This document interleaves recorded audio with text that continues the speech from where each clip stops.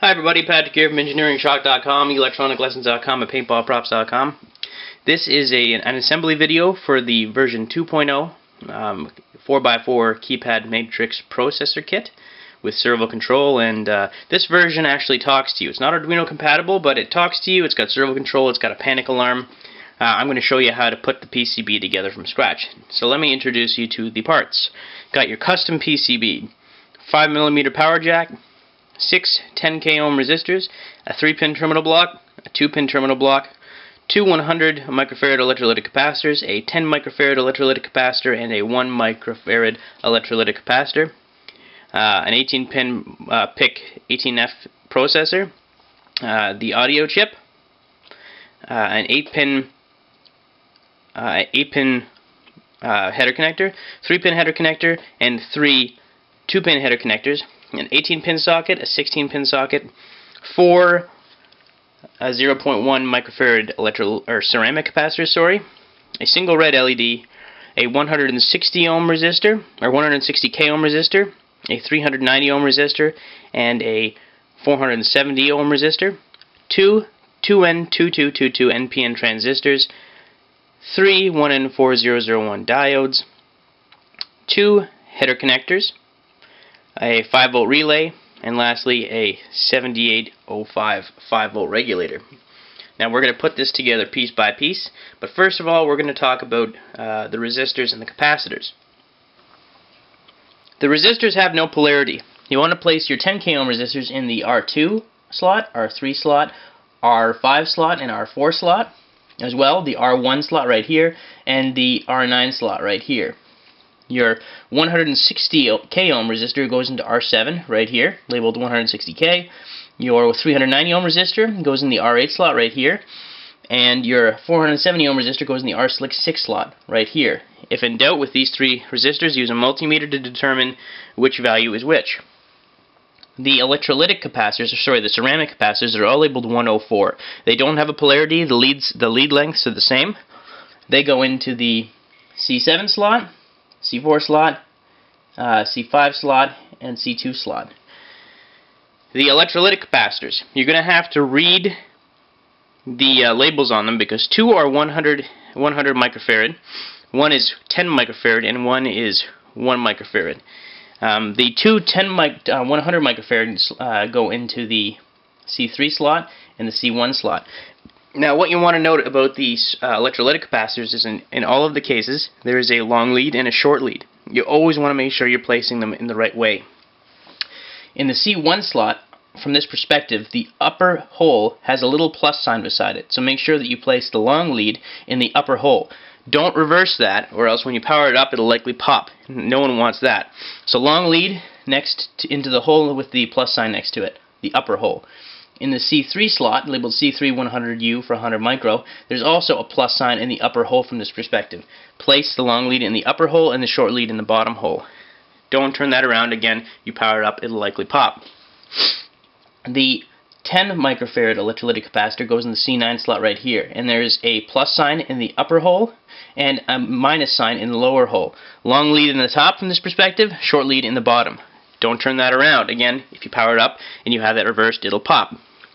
The 1 microfarad electrolytic capacitor goes in the C6 slot, labeled C6 1U for 1 micro, and the left pin has a plus sign above it. The right pin has a negative sign above it. Place the long lead in the left hole, short lead in the right hole.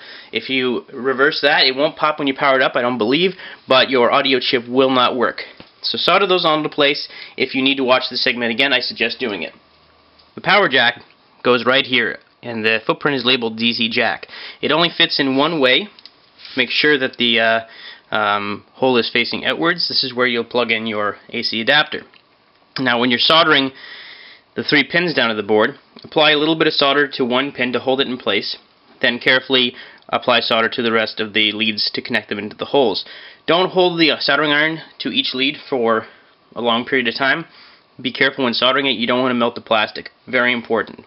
Now the diodes, you'll notice on one side of the diodes, it might be difficult to see from here, but on one side of each diode there is a white stripe at one end. There is a black, the other side is just plain black. And they go into the D3, D2, and D1 slots right here. Now on the footprint, for each of these, there is a white stripe at one end. In the case of D3, it's facing the left side of the board. In the case of D2, it's facing the left side of the board. And in the case of D1, it's facing the bottom of the board.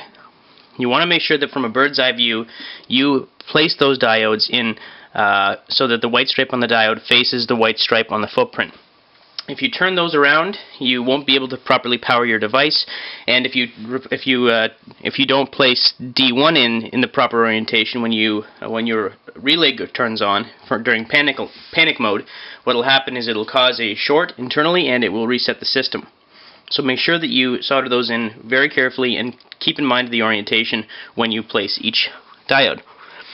In the case of the red LED, you'll notice that there's a long lead and a short lead. The long lead is positive, the short lead is negative, and that goes in the indicate slot right here.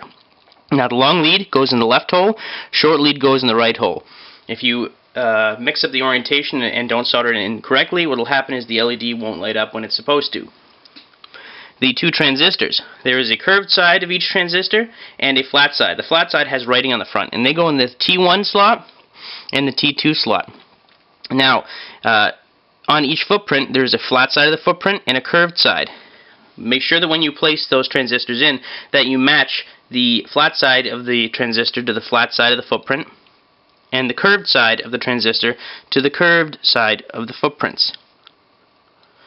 If you turn those around, and you basically won't get any audio, and your relay won't operate. So yeah, that's it. Solder those all into place. Take care. If you need to watch the segment again, I suggest it because there's a lot of orientation here. You want to make absolutely certain that you're soldering them in the right way. Next, we'll do our pin headers and our sockets. First of all, I made a little bit of an error. There is a fourth 2-pin header connector. So you will be receiving 4 2-pin header connectors. Or rather, 2-pin headers. Anyway, so the sockets. The sockets both have a notch on the left-hand side. On the two footprints, there is a notch on the left-hand side. From a bird's eye view, make sure that you place the sockets in so that the notches are both facing left from this perspective. What I suggest is holding them down with one finger, turning the board around, soldering one pin so that it stays into place, and then soldering all of the leads. You want to make sure that there's no shorts. It's very easy to create shorts when you're soldering the pins, so take extra care into flowing solder evenly and making sure that there are no shorts. If you do short something, use either a solder sucker or solder wire. Alternately, sometimes you can just reapply heat and it will remove it on its own. In any case, back to the board. The header connectors. There's a 2-pin header connector, 2-pin header here, labeled HP. You want to ignore the LP 2-pin socket, that is not used, and S plus, S minus, and EN. S plus and S minus is where you connect your siren. EN is your siren enable. HP is high power speaker. PRG is your program header. And your 3-pin header goes right here. This is your servo connector right here, and your matrix keypad connector right here. Your 8-pin header goes right there. Now, what I suggest there is you hold down the header connectors with your nail, and you turn around. You solder one lead each, and then once you're sure that they're standing up perfectly straight, you solder the other pin. And after you're all done, you check all your connections to make sure there are no shorts. So solder those into place. You'll see what it looks like completed in just a minute. After that, we will place our terminal blocks, our relay, and our 7805. For the time being, and for safekeeping, take one of your 2-pin header connectors and place it over the PRG pins.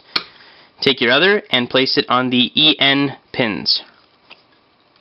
You don't need to use them, but if you watch the video manual link below, you'll understand what those jumpers are for. You don't want them to go missing. Finally, some easy steps. The terminal blocks both have a terminal side and a plastic side. Make sure that the terminals face outwards from the board and not inwards, or else you won't be able to wire any wire connections to them. The relay fits in the K1 slot right here. It only fits in one way. 3 pins on one side, 2 on the other. Make sure that you have strong solder joints on all 5 holes. The 7805 has a black side with writing on it and a white side. The white side faces the right of the board, with the white stripe on the 7805 footprint, and the front of it with writing on it faces the left side of the board. Solder those all into place, and then we'll place our chips into the sockets. The two chips have notches on the left-hand sides. You can see them. You might not be able to see them very well from here, but there are notches on the left-hand sides. Remember, we have the notches on the left-hand sides of the sockets. Don't place them backwards. You power it up. When they're backwards, you'll fry your chips. So place each one in and then once they're actually in, gently press down. Make sure that none of the leads are being broken. They are fairly easy to place, but what I like to do typically is place the bottom pins in first, bend down just a little bit until they find their seating, pop it in, and you're ready to go. So the video below, linked below rather, will tell you how to test this and how its functionality works, how to hook up the peripherals, etc., etc. So thanks for watching, everyone. I hope you found this helpful.